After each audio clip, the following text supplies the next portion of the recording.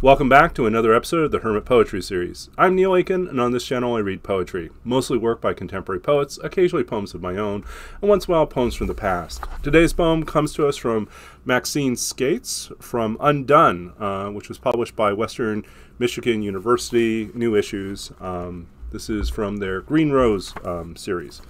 And this is a gorgeous book, an unusual dimension, rather long in length. The poems are long on the page, beautifully written, and I'm a big fan of this collection. I remember picking it up by chance, really, walking by a table at the book fair at AWP and thumbing through it and thinking I need to own this copy, and so I did. So this is entitled Blue Boxcars. Talking about Dickinson, he said, "We don't know where the grief comes from.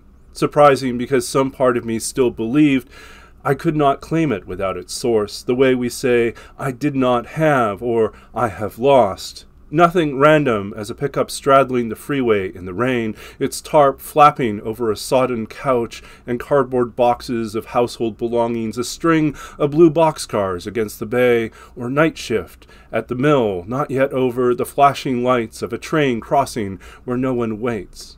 Nothing I'd recognize the way I know the suddenness of khakied troops interrupting the green peninsula is reason for alarm, or the bottles and scattered trash under the overpass say someone has slept in a sleeping bag layered with newspapers before moving on.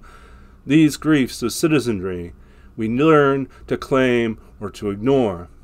But more like the swallow I dream, green feathers iridescent as an oil-slicked pool, its small heart throbbing, open beak gasping, and the sadness when I wake, the swallow, or nothing being equal, the young woman on the news who went out for cigarettes and ended up with a gun in her ribs, who reached into the flute of her own grieving heart and gave him what he needed to lay down his arms, find the white flag of surrender, because she said, no matter what he'd done, she wanted to give one mother back her son.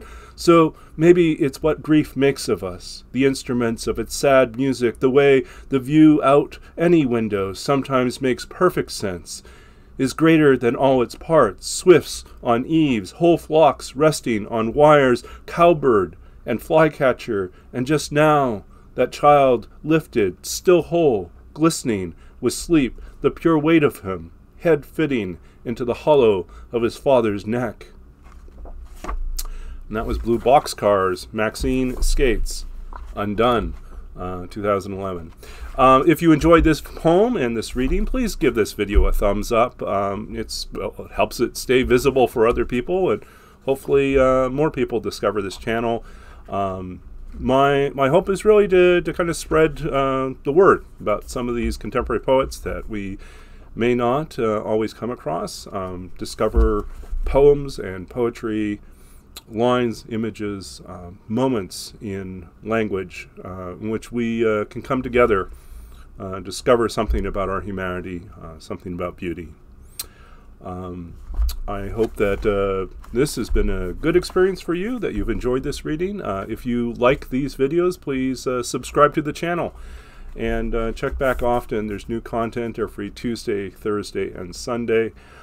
If you have recommendations, poems, poets that you think I should include on this channel, please comment below or contact me directly, and I'll do my best to work it into the schedule. And if you have a new book coming out and you would like one of your poems to be featured on this channel, let me know as well. Until next time, I hope you stay safe, stay well, and keep an eye out on your friends and those around you. With everything going on in the world, language and communication is what ties us together. Even if mediated by this piece of technology and this bit of web broadcasting that we're doing, it brings us closer together. So until next time, be good and be inspired. Do what you can to write, to create, and to build bridges wherever you are. And I'll leave you these things, and until next time, when we pick up again with another poem and another poet. Goodbye.